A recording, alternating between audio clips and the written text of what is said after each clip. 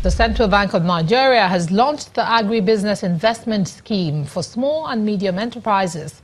The governor of the CBN, Godwin Emefiele, who spoke at the launch in Abuja, says the initiative is aimed at promoting sustainable economic development and creating jobs for the youths in the country. AgriC has been designed to be implemented in three broad components, namely direct, indirect, and developmental components.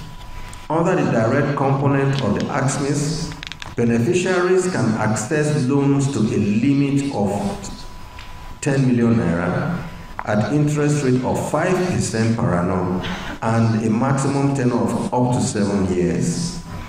There is also a moratorium period of 18 months on principal and 6 months on interest element, depending on the nature of the business.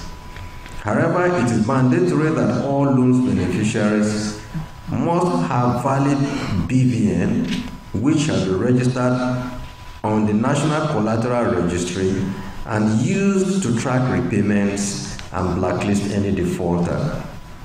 At this juncture, I must emphasize that the interest rate of 5% per annum being offered under the AgriC further attests to the unflinching commitment of the deposit money banks in Nigeria to support entrepreneurs to actualize their dreams and ensure that the twin goals of increased employment and poverty reduction are attained.